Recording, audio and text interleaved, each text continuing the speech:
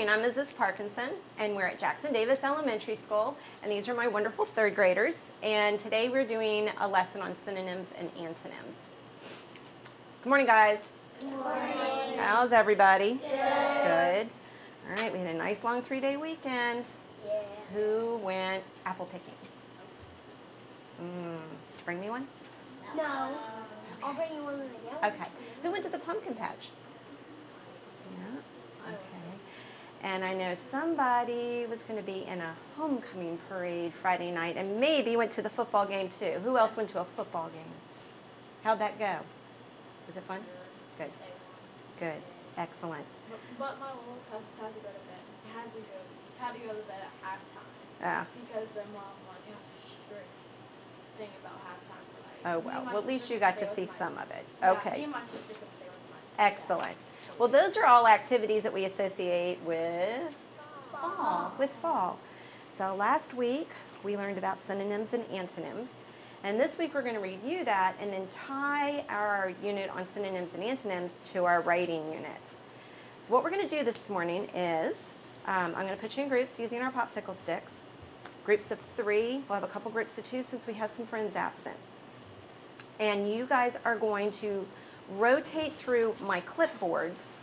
And on the clipboard I have a picture of a fall activity or maybe just what outside might look like during the fall. And what you're going to do is you're going to come up with as many words that you can that maybe describe the picture or name the activity or tell how we might feel when we're doing that activity or we're in that place. Okay? And when you come up with your words, you're going to go to the computers. There's a Padlet sitting on each of the computer stations, and you're going to type some of those words on there. And we'll all be able to see them on the board as we're typing. So what you're going to do when you get in your groups is you're going to pick someone to be a recorder. That's the person who's going to write down the words that you guys come up with. Someone's going to be a typer, and that's the person who's going to go to the computer station and use the keyboard.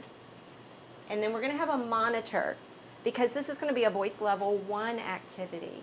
If you're a group of 2, both of you can monitor the voice level. Can you remind me just quickly how we can positively monitor our voice level if somebody in our group is getting out of hand? Tell me what we could do, Morgan. You could whisper to them and say, let's be a little quieter. Perfect. Past the voice Right. level. Or maybe just quietly say, remember voice level 1. Okay? Great job. All right, let's get our groups first. 165. 165. Where's 5? Oh, absent. 167. Who's 7? All right, 167, your group. Don't leave just a second. Hold on. 167. 13, 4, and 8. 13, 4, 8. Okay? Your group.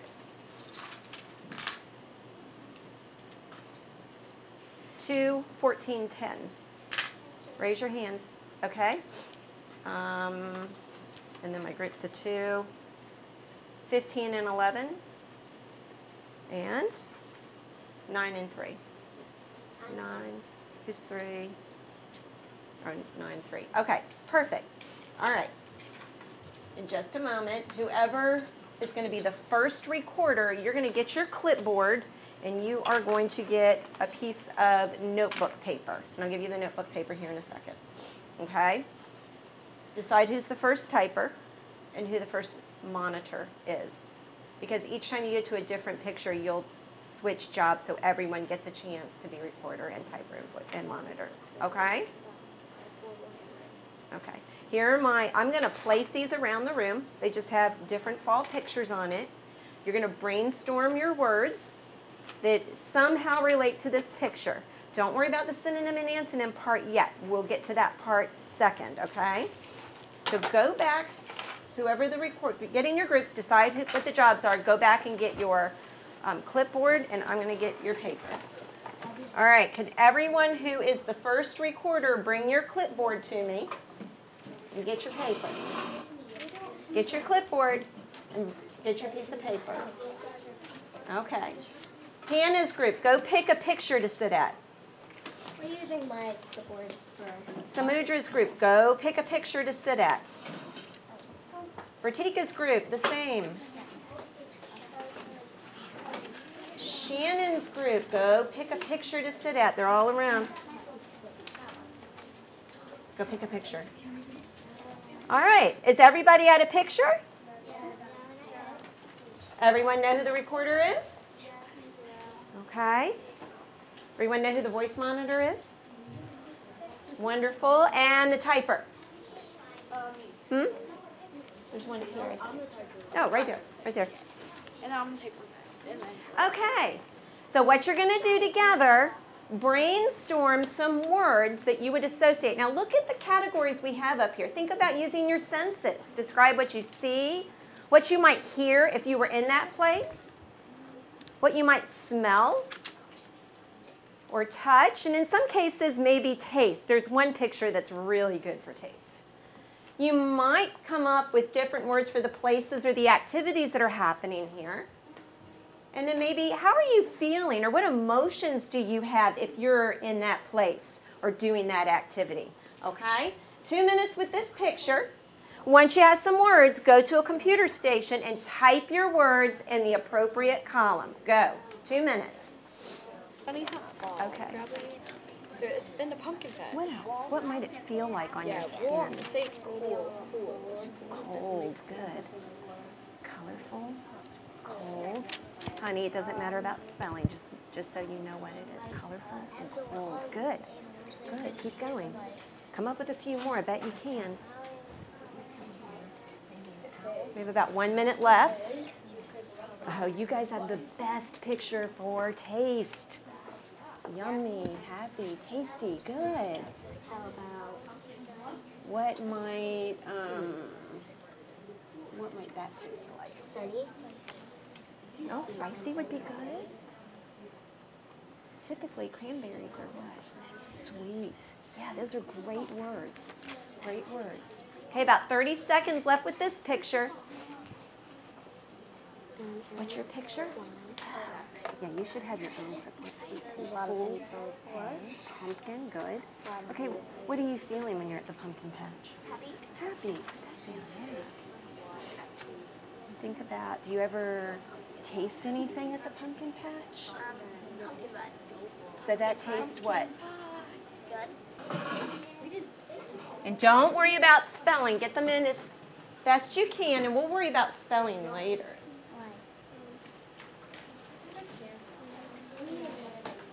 Well, there should be 5 up, honey. 1, 2, 3, 4, 5. All right.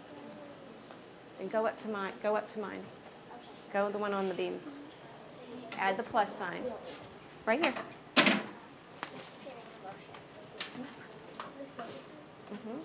Where's your group? Probably between... We feel third. Yeah. No. All right. Let's do this. Spiders here. Yeah. You're probably spiders.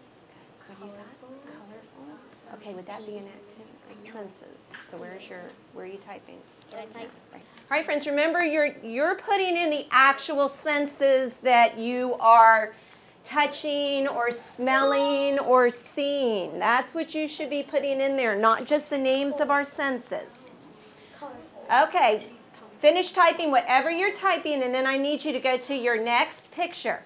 30 seconds. 30 seconds.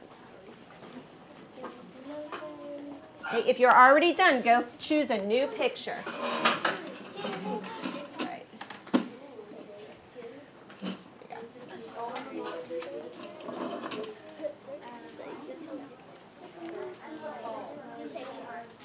Good. Oh, that's excellent. Good job. Okay, go choose a new one. Go choose a new one. Great job, guys. Okay, you should be at a new picture now. Shannon, may I have the clipboard back? You took the picture, honey. Yeah, go put that back over there. Let's see. Here you go. Samudra, come on, hon. Just start.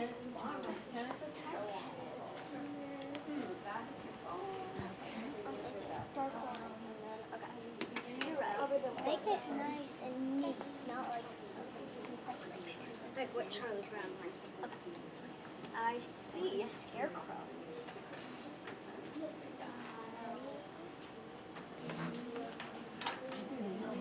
Turn around, come on.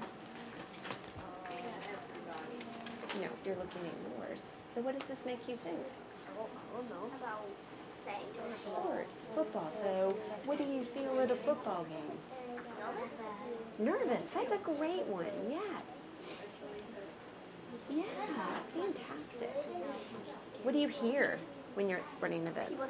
Cheering. Put those down. See? Keep going. All right, y'all. What are you coming up with?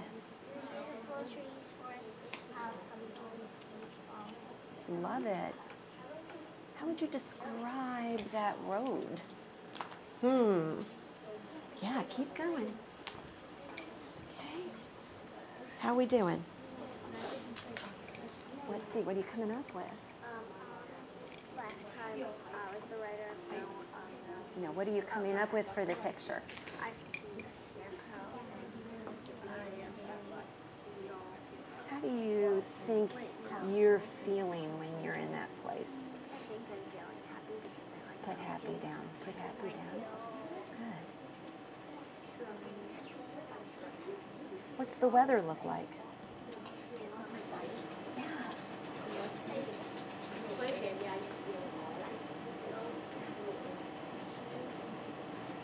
Good job. Keep going. All right, finish up whatever word you're currently writing down. Find a computer station. And start writing them down.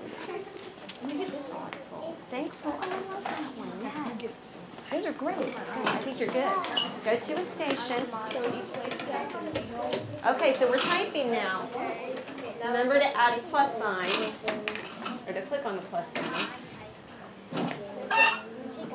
Let's delete some of these. I got to get mine. How to do it. Oh, we got it. Okay.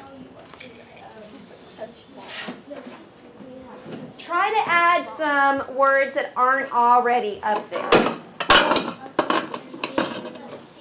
So check the screen. Make sure the word you've got isn't already listed.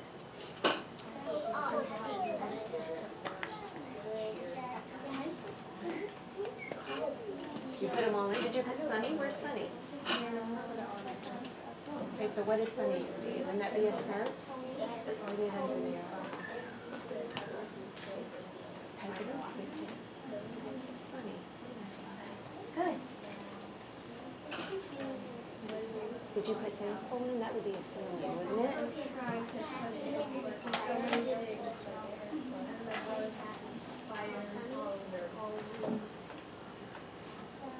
Is this you right here?